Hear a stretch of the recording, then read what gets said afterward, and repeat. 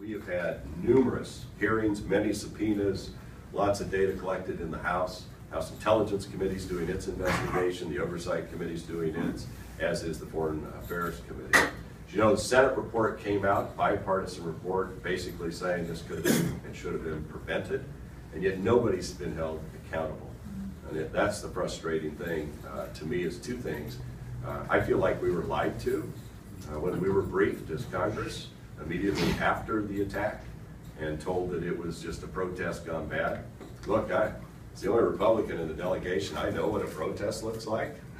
They come to my office. I can recognize a protest. They don't usually come with AK-47s and rocket-propelled grenades.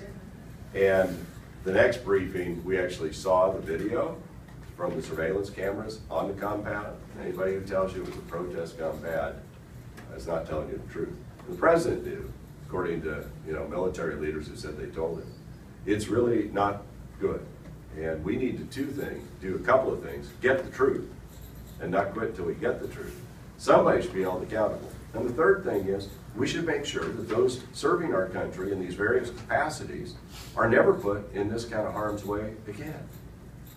There's a lot of risk out there. They know it when they go into it, but there should have been a way to prevent this from occurring.